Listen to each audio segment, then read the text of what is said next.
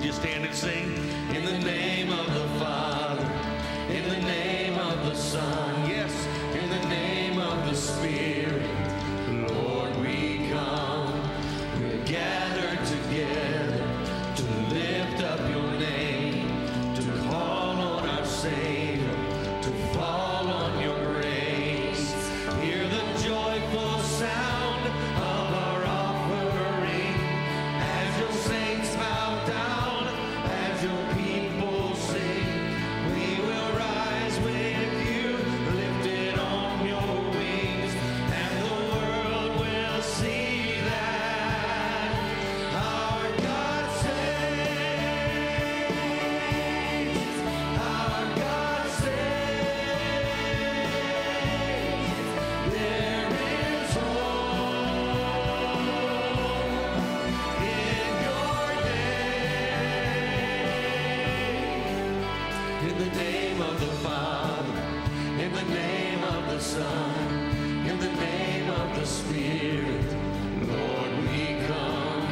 We're gathered together to lift up your name, to call on our Savior, to fall on your grace. Hear the joyful sound of our offering as your saints bow down, as your people sing.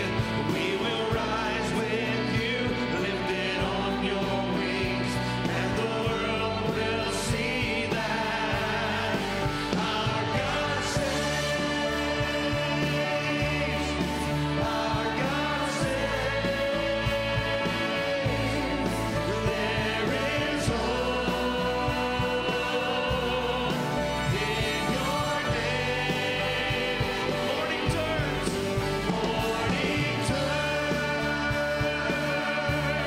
to songs of praise. Our God saves, our God saves, our God saves.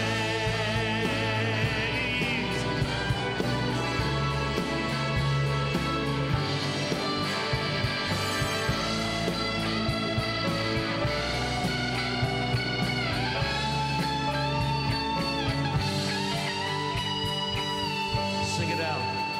Hear the joyful sound of our offering as your saints bow down, as your people sing. We will rise with you, lifted on your wings, and the world will see that. And the world will see that our God saves, our God saves. There is hope in your name. Morning turns to songs of praise. Our God saves, our God saves, our God saves, our God saves, our God saves, our God saves.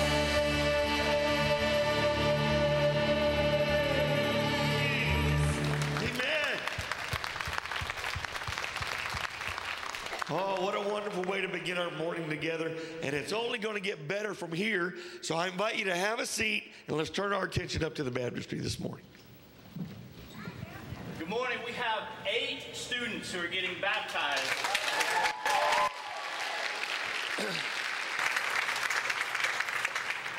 This is Ansley Dykes. Ansley, have you accepted Jesus as your Lord and Savior? Yes. Then upon your profession of faith and in obedience to the commands of our Lord Jesus Christ, I baptize you in the name of the Father, and the Son, and the Holy Spirit.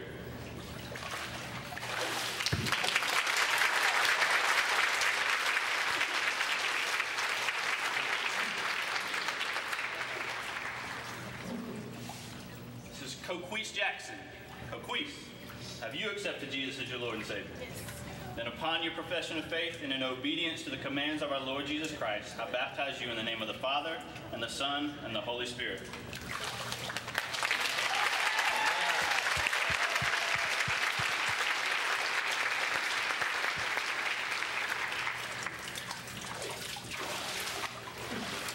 Madison Teal. Madison, have you accepted Jesus as your Lord and Savior? Yes. Then upon your profession of faith and in obedience to the commands of our Lord Jesus Christ, I baptize you in the name of the Father, and the Son, and the Holy Spirit.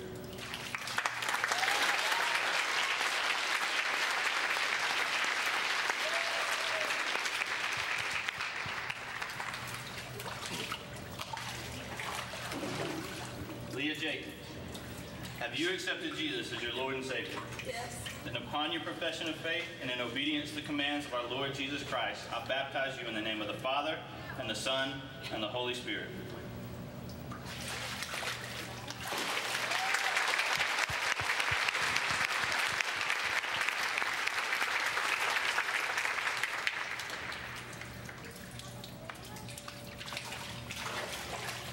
Mrs. Sydney Belomo.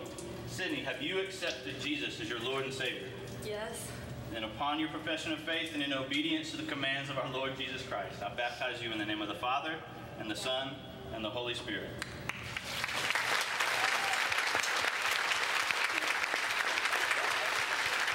All right. Good. Turn around. This is Dustin Kozlowski. Dustin, have you accepted Jesus as your Lord and Savior? Yes. Then upon your profession of faith and in obedience to the commands of our Lord Jesus Christ, I baptize you in the name of the Father, the Son, and the Holy Spirit.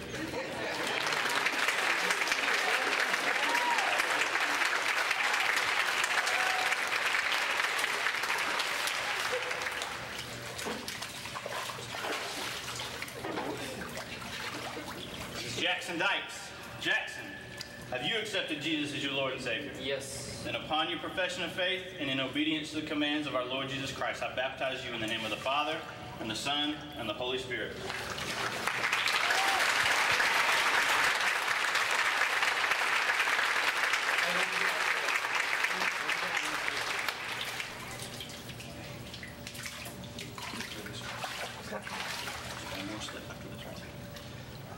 All right, this is Chris Whitson. Chris, have you accepted Jesus as your Lord and Savior? Yes. Well, then upon your profession of faith and in obedience to the commands of our Lord Jesus Christ, I baptize you in the name of the Father, and the Son, and the Holy Spirit.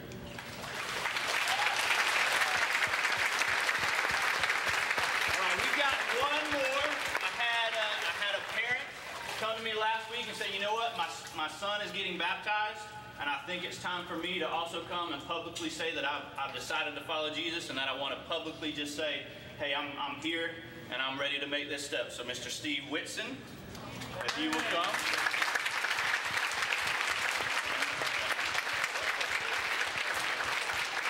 All right. Steve, have you accepted Jesus as your Lord and Savior? I have. Well, then upon your profession of faith and in obedience to the commands of our Lord Jesus Christ, I baptize you in the name of the Father, and the Son, and the Holy Spirit.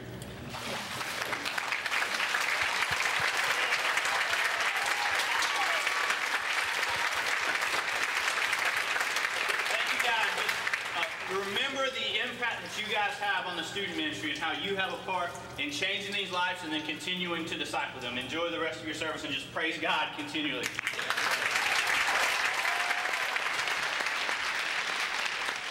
Yeah, somebody ought to be on their feet right now. Amen.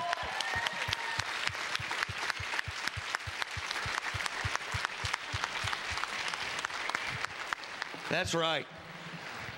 That's right. Well, I'll tell you what, you can remain standing as long as you can listen to me for a couple of things. I want to give you some really, really important information this morning before we move forward in our service. We want to talk about Easter weekend, an Easter weekend to remember that's coming up in just a few weeks. And I got to give you some really important stuff. Number one, Good Friday at the Grand. How many of you already know about Good Friday at the Grand? Raise your hand. Good. We've been talking about that. Good. There's two services, one at 4 and one at 7, okay? We want you to come, okay? That's number one. We want all of you to come, All right, you get that. All of you, we want you to be there. All right, change your spring break plans, whatever you have to do, but be there. All right. Number 2, we want you to tell everybody you know about it and bring a whole bunch of people with you. You did such an amazing job at Christmas, bringing over 2,300 people here that we could count. And we want you to do the same thing again. Talk it up, get it on billboards. Listen, you have to have a ticket, okay? We did tickets at Christmas, but they're free. You have to have a ticket. They're available at both desks as you leave today. So pick up your tickets, take a few to give to people that you're inviting, and let's use that as a tool to fill up the grand at 4 o'clock and 7 o'clock on Good Friday. All right? Good. Yeah. Our choir, listen, our choir's been working for months on this stuff, and our good friend Charles Billingsley is going to be with us. It's going to be unbelievable. We're going to experience the Lord's Supper together, a message from Pastor Lee. It's going to be a really, really incredible, outstanding experience over there. Then the very next day on Saturday is the Great Egg Dash. We've got a helicopter coming, and we're going to drop 25,000 eggs and have all kinds of kids everywhere. Does that sound like fun to you? Yeah. So listen, we need help. We need about 100 volunteers for the Great Egg Dash, and you can sign up for that at the table in the lobby right after worship this morning. And so please step up for that. Then on Sunday, Easter Sunday, 9:30 and 10:45, right in here, 2 services, 9:30, 10:45. We're swinging for the fence. It's going to be an unbelievable day together, an Easter weekend to remember. Have you got all that? Yes. Let me ask you one more time. That wasn't very convincing at all. Have you got all that? Yes. Good. Fantastic. Way to go. Hey, listen, if you're visiting with us today, what a wonderful day to experience all that God is doing here at Mabel White as these students have come through the baptism today. And we'd love to be able to follow up with you. If you would take that yellow card in the back of the pew and just fill that out and then bring it to the welcome desk right out here after the service. We've got a really nice gift we'd like to give you and your family, and we'd love to meet you and get acquainted. But right now, everybody, let's turn around, shake hands with each other. Be sure everyone feels welcome this morning as we worship together. Amen.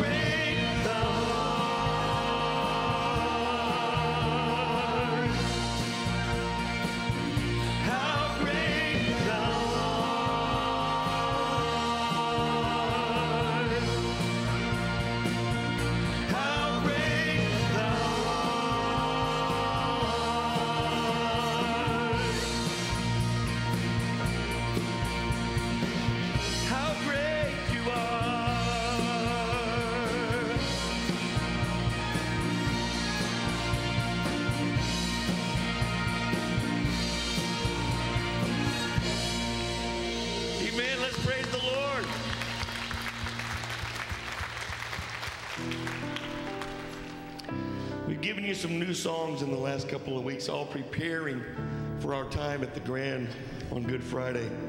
This is one of them. You'll catch on, but let these words get into your heart. On the cross was a gift freely given, righteousness for the weak, sent from heaven. With your strength, by your grace, we stand forgiven. We lift high Jesus Christ, the name of freedom. All we could offer was our filthy rags of shame, till we received your grace, a glorious hope and exchange. Whoa, our only boast is the cross. All our hope is Christ in us.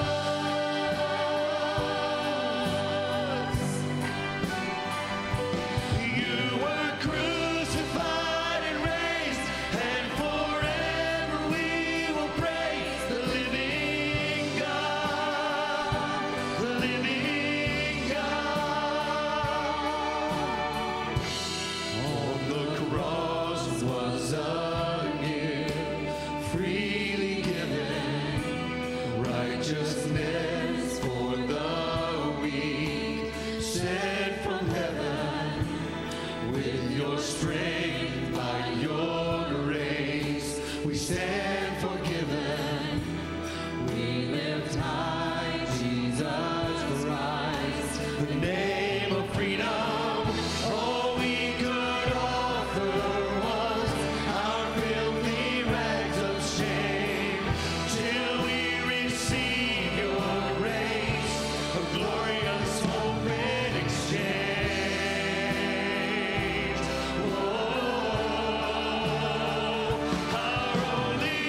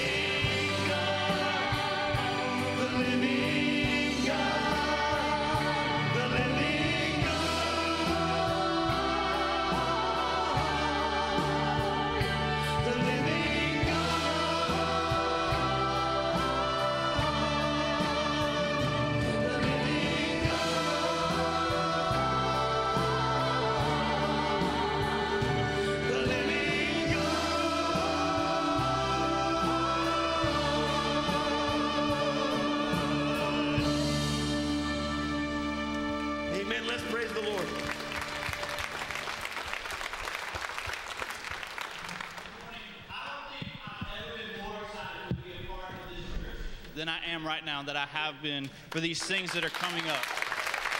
We had 8 students and a parent come get baptized this morning, and that's incredible. And we've got this food on the stage. We've taken up coats. We've taken up blankets so that we could participate. This Love Loud emphasis we're doing during the month of March, and that's coming to a head next weekend. We have 13 projects going on all over the city that we're reaching out to our community. Not to say, look how good we are, not to pat ourselves on the back, but to say that it's important to us that we reach out to people in this city and that we share the gospel with them, that we share the love of God, and that we share the truth of the Bible with them. And so that's what we're doing. When we come and bring cans, when we brought coats, and then next week as we go and serve, it's not about us feeling good about ourselves. It's about us lifting up God and saying, God, we think you are the most important things in our life, and we want to share you with everyone around us. And so this morning, as you give, that's just another way that you partner with us. The student ministry, having 8 people come, the cans that we give, the things that we do next week as we serve, as we give our time, and as you give your money, that's your way of partnering and saying, God, we're all in. We're all about reaching our community. We're all about sharing your gospel. So let's pray this morning as we take up our offering. God, I thank you for who you are. God, I thank you for your son, Jesus, that he died on the cross, God. And I thank you for the way that you're working in this church, God, that you're moving our hearts towards our community, God, toward reaching out to our city, towards sharing your message of hope with people who may not otherwise have any hope. God, and I pray for the offering this morning, God, that you would bless it, that your hand would be upon it, God, and that you would use it to do mighty works in your name. In Jesus' name we pray. Amen. Amen.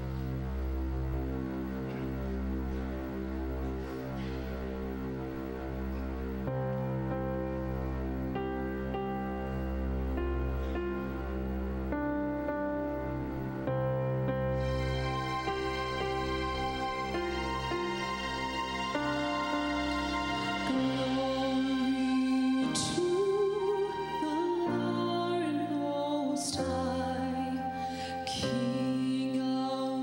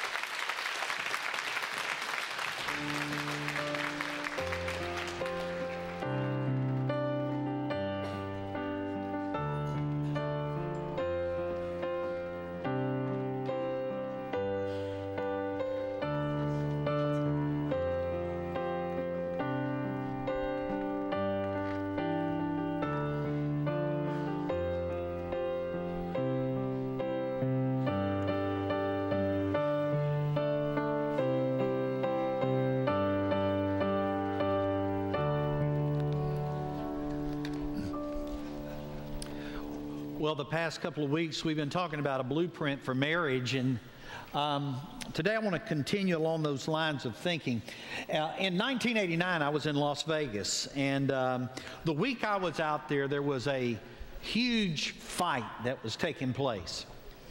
Sugar Ray Leonard was fighting Roberto Duran, and the thing that really struck me about that whole week is, I mean, it seemed like everywhere we went, there were celebrities, I mean, all over the place. We were eating lunch one day, and I mean, at the table right next to me, I could almost reach out and touch the table. Marvin Hagler and his wife came and sat down at that table right next to us. Another evening, we were at dinner, and about 4 tables over, I looked, and Barry Manilow was sitting there eating dinner. I saw Muhammad Ali. I saw Bo Derek. I mean, everywhere we went, there seemed to be celebrities. Well, I didn't have tickets to the fight, so I was forced to watch it on television. And as the fight was getting ready to begin, the referee brings the 2 fighters to the center of the ring, and he gives them the instructions for the fight. He says something like this. He says, okay. He said, I want a clean fight. No low blows, no headbutts, or excessive clinching. After he said that, he kind of paused for just a moment, looked at both players, and he said, all right, are we ready? He said, let's get it on. And the crowd went nuts. The 2 fighters went to their respective corners. The bell rang, and that's when the fight began. You know, I don't know if you thought about it before, but marital conflict sometimes is like boxing. Husbands and wives step into the ring and they go toe-to-toe. They throw verbal punches. They display fancy footwork. Incredible negotiating skills are displayed. But the cold hard facts are this. Fights, arguments, disagreements, spats, let's call them brouhahas, whatever, are a part of marriage relationships a lot of times. And there are those times when the lines are drawn in the sand and sides are taken, and with tear-filled eyes of hurt and anger, unresolved conflict will result a lot of times in both of you hugging your respective sides of the king-size mattress that all of a sudden seems far too small. Let me ask you a question. Do you think for a moment that a professional boxer would step into the ring with millions of dollars on the line, with the possibility of winning a world championship? Do you think that they would step into the ring and enter into that conflict, that fight, without training, without being toned, and without the general rules of boxing? Well, the sad irony is there are countless husbands and wives who get married and they deal with conflict in their relationships without any kind of training, without any kind of knowledge of the general rules that should govern conflict resolution. And hopefully what I want to do today is change that. Today what I want to do is I want to share with you some ground rules for conflict resolution. Now, let me say this. What I'm going to talk to you about today really holds true in every relationship. I mean, you can apply it to your marriage. You can apply it to your relationship with your family members, with your colleagues, with your friends. I mean, there's no limit on that. But since 94% of us are going to get married at least once in our lifetime, we better pay attention to these rules even if we're not married. Now, as I go through these steps, these rules today for conflict resolution, I don't want you to think for a second that I've got the corner on the market on this, because I don't. I mean, Jen and I have been married 31 years, and I'm not going to stand up here and not tell you the truth. At times, there is conflict. At times, we do have arguments. We have disagreements. We do. But we work hard at resolving the conflict in a constructive way. And before I dive in, I want you to think about something. And this is directed toward those of us that are married. I want you to think about the last disagreement you had. Think about the last fight you had, argument, whatever you want to call it. I want you to think about the last time there was conflict in the relationship that you have with your husband and wife. It may have been a while. You may have had it this morning on your way to church. What tactics did you use? How loudly did you speak? What issues did you bat back and forth? Were there any low blows, headbutts, or excessive clenching? Well, I want you to consider how you might have reacted by using the following rules. Number one is this. Ground rule number one, count the cost before you begin. It's so tempting for us to launch what I'm going to call verbal missiles. We love verbal missiles, don't we? You know what I'm talking about? The zingers, those verbal punches that we throw. And the thing I want you to understand is that marriage is really a time where we collect intimate data. Think about it now. Your spouse shares with you their feelings, their thoughts, their struggles, and over time we download those things into our spirit, and here's what happens. A lot of times we have an argument, we have a conflict, and tempers begin to flare, and we begin to perceive that we are losing the conflict. We are losing the argument. We are losing the disagreement. We're coming out on the short end of this thing, and all of a sudden we press the button and we launch one of those verbal missiles. And a lot of times it manifests itself in name calling. Think about it now. We compare our spouse to the dog, the cat, to other people. I mean, we just intend to hurt during that time. We label, we compare. I mean, can you believe it? I mean, we take sensitive information that we've downloaded from them during our intimate times of sharing, and we take that sensitive information and we use it as a weapon to inflict hurt. And the thing I want you to understand is a well-armed verbal missile can hinder future growth and even destroy a lot of previous gains in a marriage. And as satisfying as it may feel at the time, I mean, the tough reality is that these verbal missiles, they never serve a good purpose. Nothing constructive ever comes out of them. A recent study on marital conflict that I was reading said that one of these verbal missiles can tear apart, can take away 20 acts of kindness. It's the 1 to 20 ratio, and that's a scary ratio. That one slip of the tongue cancels out 20 things that I've done right. So, count the cost before you begin. Second rule is this: respond, don't react. You ever notice that these verbal missiles they're usually fairly loud and intrusive? Listen to what God tells us in Proverbs 15:1. It says, a soft answer turns away wrath, but a harsh word stirs up anger. And so as we are living life intimately, as we're sharing our heart, even in conflict, it's important that we do something, that we wave the banner of good manners. And why is it that we're often nicer to those that we're not married to, that we're not in intimate relationships with, than we are our spouse? I'll never forget one day Gina and I were in the midst of a passionate discussion. We're having a fight. And I mean, we're in the throes of it, and all of a sudden my cell phone rings. What did we ever do without cell phones?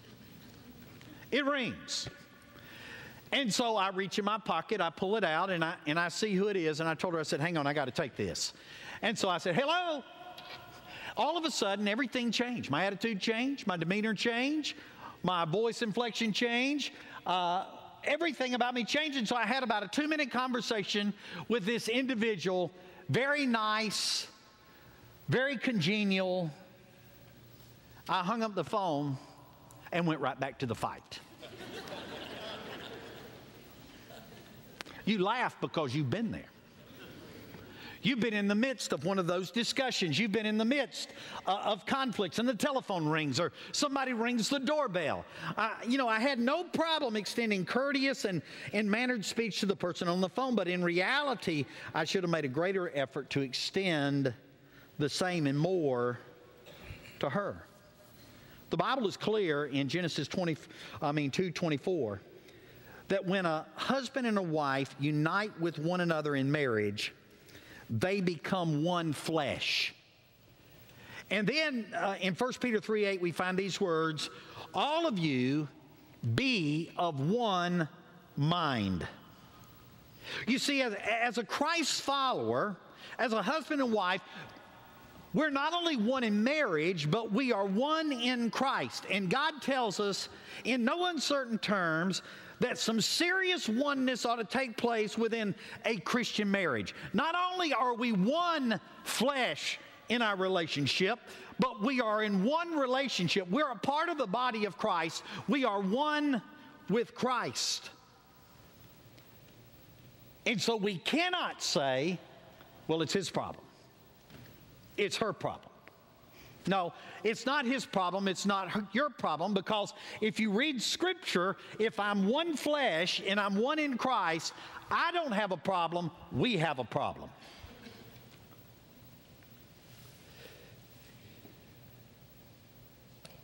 Peter continues, having compassion for one another, be tenderhearted, be courteous. That word courteous means, it's the same word we get our word court from. And so when you're courteous towards your spouse, when you're mannerly towards your spouse, you are courting them. What do you do, for example, when your spouse does something around the house for you? Ladies, maybe you come home and he had dinner cooked. He doesn't normally cook dinner, but you come home and he has dinner cooked. I mean, how do you respond?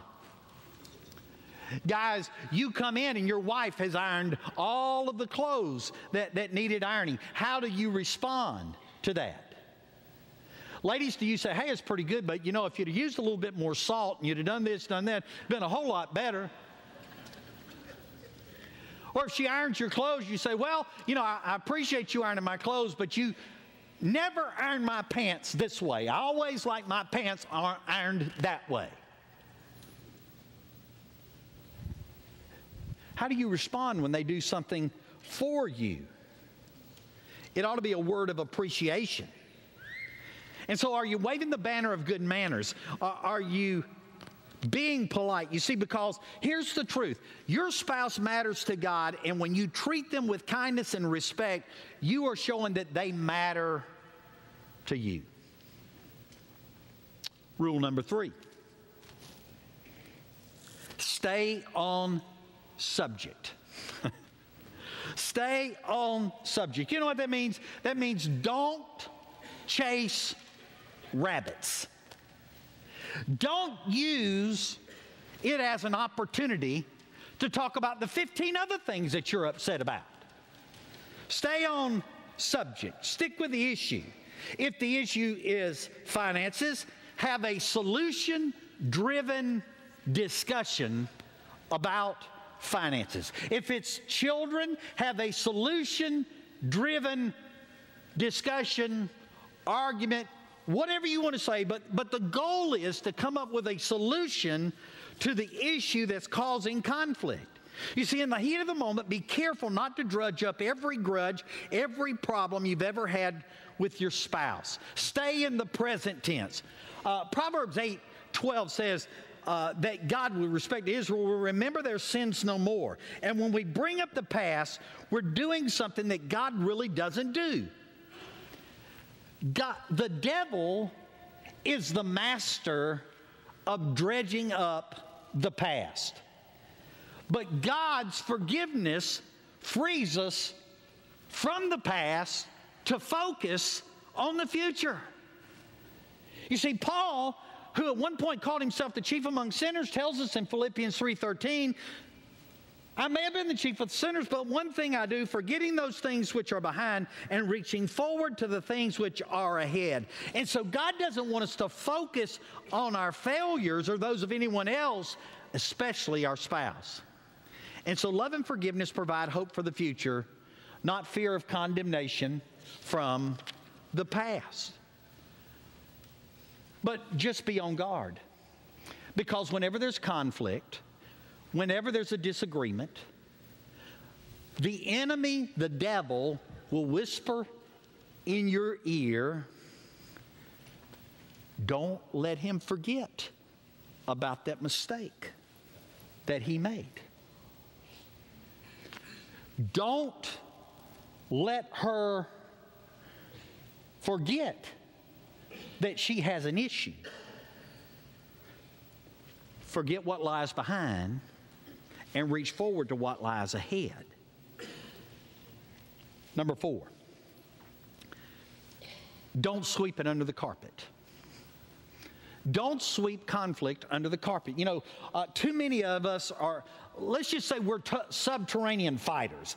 And issues of all sizes and important arise from time to time, but a lot of us, we bury them. Instead of dealing with them when they first surface, we go underground, we go subterranean, and maybe it's what you saw modeled in your family when you were growing up. Maybe your mom and dad just didn't talk about anything that was uncomfortable. You ever known a family like that? They don't have uncomfortable conversations. Everything's great, everything's smooth, everything's fine, everything's wonderful, when in reality, there is more stuff buried beneath the surface that they've never dealt with. So deal with it. Deal with it rapidly. Deal with issues when you're rested. Deal with them when you can talk about them. And deal with them, as the Bible says, before the sun goes down on your anger. Ephesians 4:26. Again, this is something we're working on. I'm not going to sit here and say that we've never gone to bed at night when we haven't been happy with each other. We have. Had a couple tell me that one time. Said, you know, we've never gone to bed angry with one another, but we did stay up for 72 straight hours.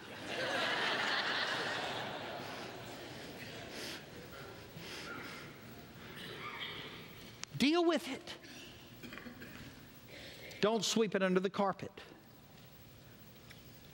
We're not there yet, but we work hard to get the issues resolved. Number 5, don't diagnose your spouse's problem and fail to admit your own issues.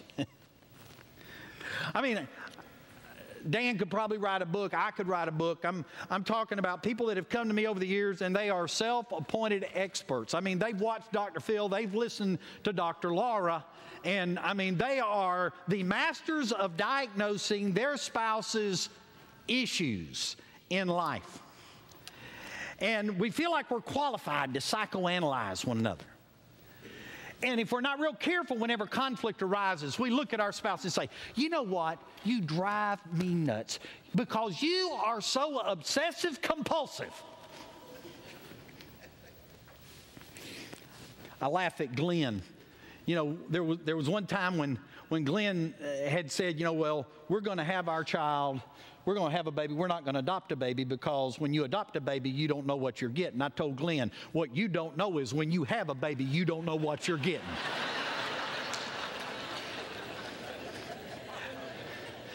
And we got us one of those there obsessive compulsive ones. You know what I'm talking about. You go to put his socks on him. You're trying to get him ready to go to Sunday school, and the line on the socks where they sewed it together on the end is touching his toes, and he's having an out-of-body experience. Take it off, take it off, take it off, take it off, take it off. And after about the 4th time, you want to just lay hands on him in the name of Jesus and just... Or you go into his bedroom and you pull open the drawer and his clothes are folded up in Ziploc bags, compartmentalized. I mean, his clothes had to be a certain way. We had to cut the tags out of the back of his shirt because if a tag was on him, he's, oh! He's still that way? God bless whoever marries him. We get into conflict with our spouse, and we look at him and say, you know what, you're driving me nuts. You are so obsessive, compulsive.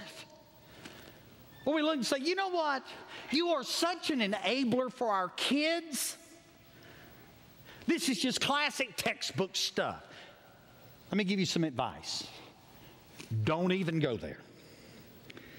Matthew chapter 7, verse 3 is a verse we rarely apply to marriage because if we're honest, it's convicting. Listen to what Jesus said. Why do you look at that speck in your brother's eye and you don't notice the log that's in your own eye? Now, obviously, Jesus is using hyperbole here, a little Hebrew humor. But just picture this. Here's a husband walking around, and he's got a saw log hanging out of his eye, but he's pointing out the speck on his wife's contact lens. And this is what I want you to understand. When I am critical of my spouse, or they are critical of me, we are in fact criticizing ourselves because we are one now. And so when I'm critical of Gina or she's critical of me, we are in fact criticizing ourselves because we are one.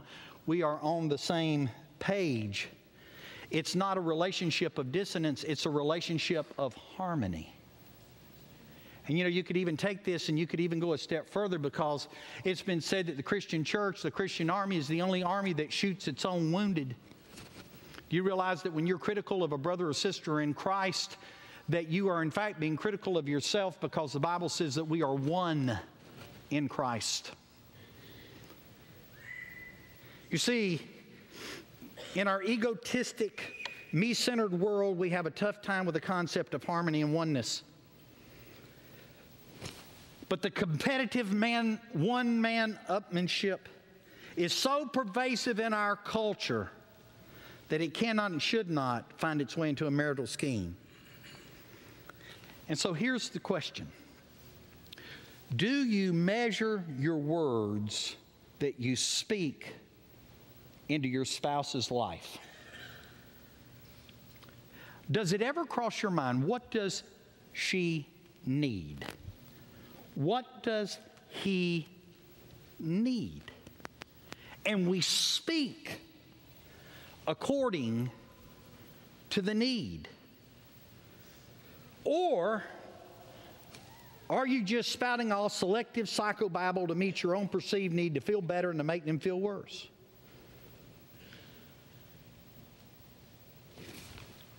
Skip the psychobabble. And focus in, concentrate on those critical words or phrases or conversations that will build you both up as one flesh. Ground rule number 6. Listen before you speak. You know, a lot of us get ready to pounce instead of listening to what the spouse is saying. We're doing this major league wind-up during the conflict.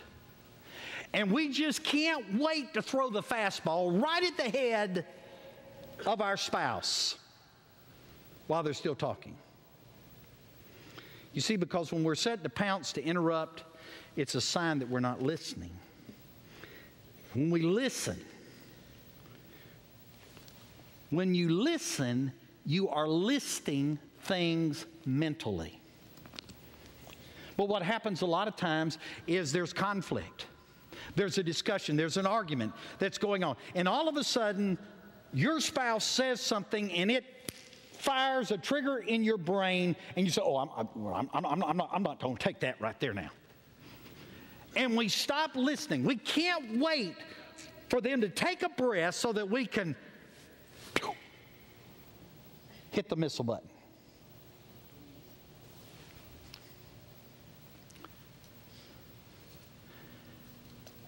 There's nothing wrong with disagreeing. You're going to disagree. I mean, to think that we're all going to disagree, that we're all going to agree. I've had people in the church here say, well, I'm going to go find me another church because I don't agree with some things.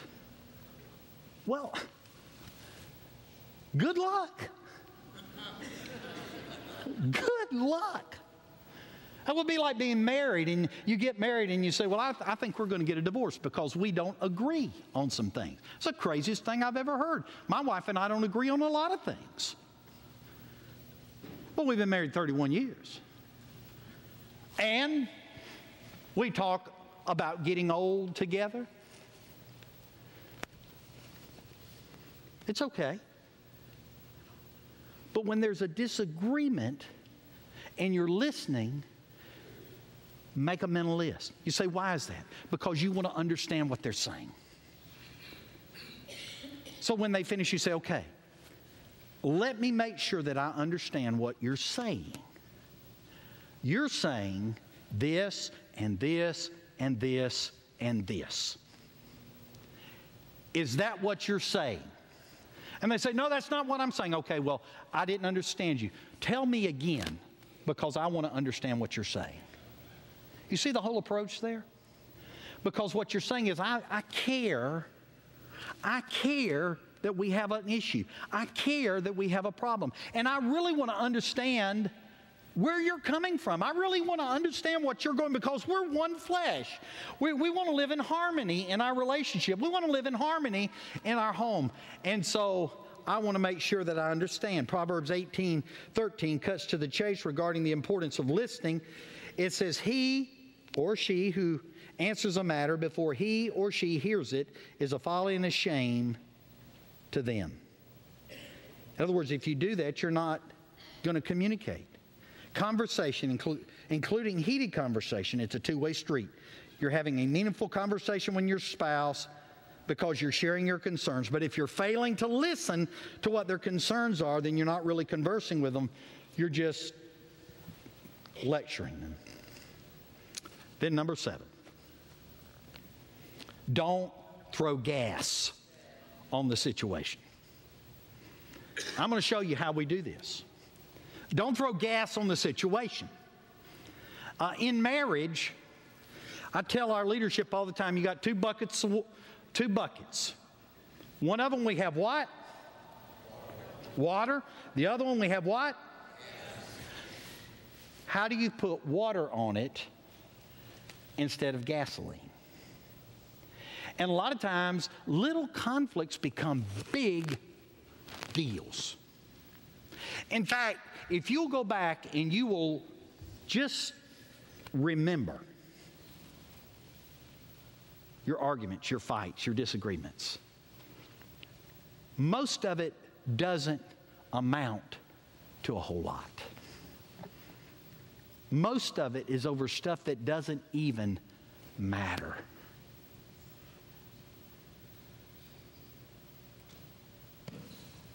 So how do we make it worse instead of making it better? Well, we throw gas on it when we use the word you too much. Whenever a conflict, and we say, you.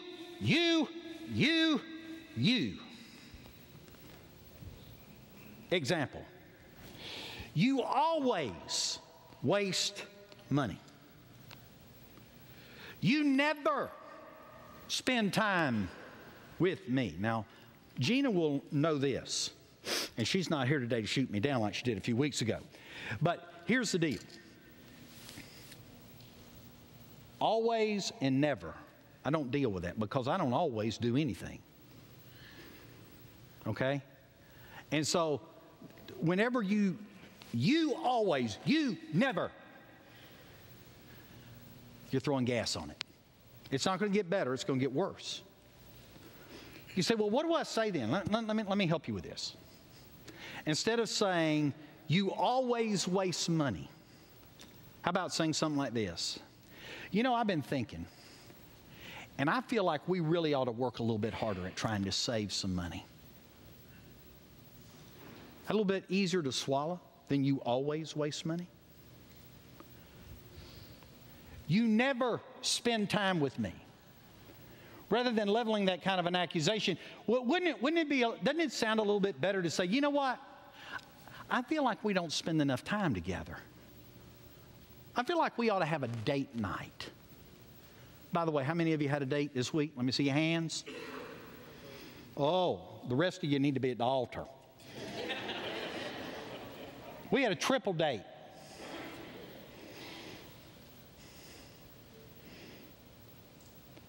I feel. You see, it changes the whole dynamic because revealing your feelings is the beginning of healing in a relationship. Paul says this in Galatians 6:2, bear one another's burdens and so fulfill the law of Christ. It's not an optional thing. And if you've ever done weight training, you're always encouraged to train with another person so they can spot you. And they make sure that everything is okay. They help with the poundage. And especially with the last 2 or 3 reps, when you're really straining and doing your best to go further than you've ever gone, the spotter is the best way to go because that person there is literally sharing the burden with you. They may have a hold of the weight bar, and they may be kind of helping you push the last few ways. We need to be relational spotters with our spouses. You say something like, you know, looks like you had a bad day at work. I mean, can I help you bear that burden? You seem like you're a little bit down about something that your father said to you. I understand what that's like. Can I help you walk through this? It's about sharing and bearing the feelings of another. And let me tell you what that does. It removes the I factor and it reinforces the we factor. So what do we do when we have a conflict? Well, we have to take it to God. And let me challenge you that when you have a relational sticking point in your marriage, to talk to God first. But here's the deal. Be prepared for His perspective.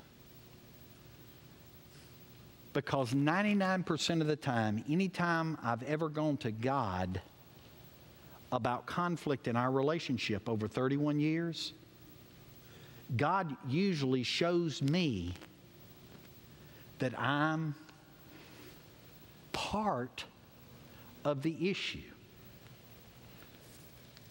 You see, I pray for my spouse every day.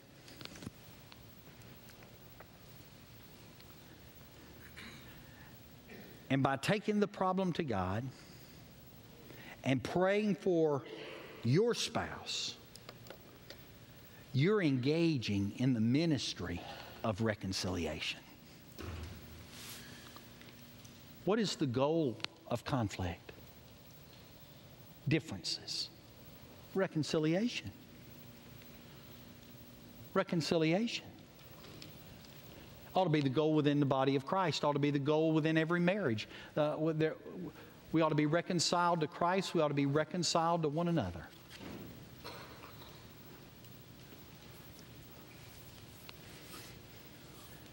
How do you handle conflict? Well, I'm hoping today that through what I've shared with you, that maybe it kind of helps you as you navigate through the maze of life. Father, thank you today for your grace. God, you have lavished us with your grace. You have forgiven us. You have freed us. You've indwelled us. Father, you have empowered us to live a life of victory. And I pray today, Father, for the marriages that are represented in this room. And oh God, use us as a reflection to the world as to what a Christian marriage is. God, remind us that we are one. We're one in marriage. We're one in Christ. Father, remind us that we're to come alongside, that we're to encourage, we're to pray for one another. And so, Father, I pray today, Lord, if there's healing that needs to be done, that today, even right now, that healing would come about. I pray today that you will bless our families. Bless our church.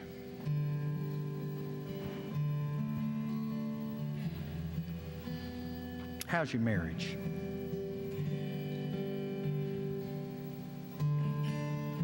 One is terrible, 10 is unbelievable. How's your marriage? Marriage is something we got to work at. In just a moment, we're going to stand and sing, and altar's open. Maybe you want to come as a couple and pray. Say, God bless our marriage. Use us to reflect Christ to others. Use us to reflect Christ to our children. Use us to reflect Christ to our friends. Maybe you've been visiting and you want to come and you want to be a part of our church. Bobby and John are here. Just come and say, we want to join this church. And we have some people that will talk to you about what it means to be a member of the church. And if you've never trusted Jesus, just like these teenagers that were baptized this morning made their decision for Christ, public today, you can trust Jesus and your sin can be forgiven. We have folks that'll talk with you. Just come and say, I want to know what it means to be a Christian. Father, help us today as we're in process, as we're a part of the journey, God, to understand and know that you are guiding, directing, using us.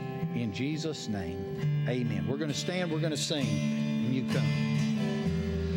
On the cross was a gift freely given, righteousness for the weak, sent from heaven with your strength.